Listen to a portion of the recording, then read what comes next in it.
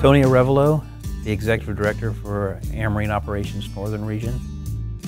So the Northern Region is comprised of the largest AOR land mass out of the other two regions.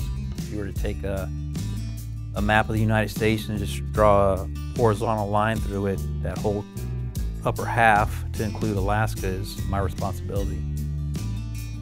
So the Northern Region, we have the smallest footprint. We have about 175 law enforcement personnel, agents, who make up the Northern Region within the 3 branches and the outlying units. We stay busy not only covering our backyard, but we're also tasked with helping out Southwest and Southeast with their operational tempo. So that makes us pretty unique. We have the smallest footprint as far as personnel goes, but hey, we're able to manage that with covering our backyard and still supporting our 2 sister regions.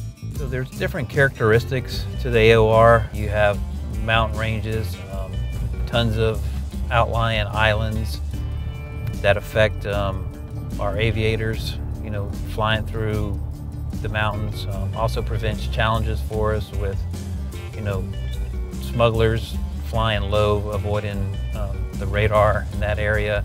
There's just so much for our mariners to cover. That presents a challenge because we can't be everywhere at once.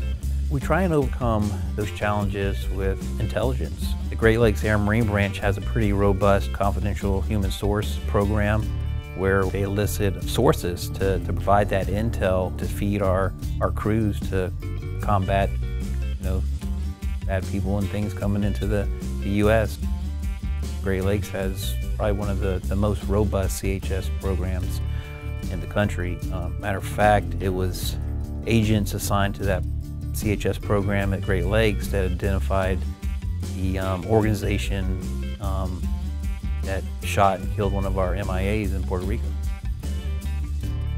I'm proud of our people, our agents, not just the agents, the mission support folks who make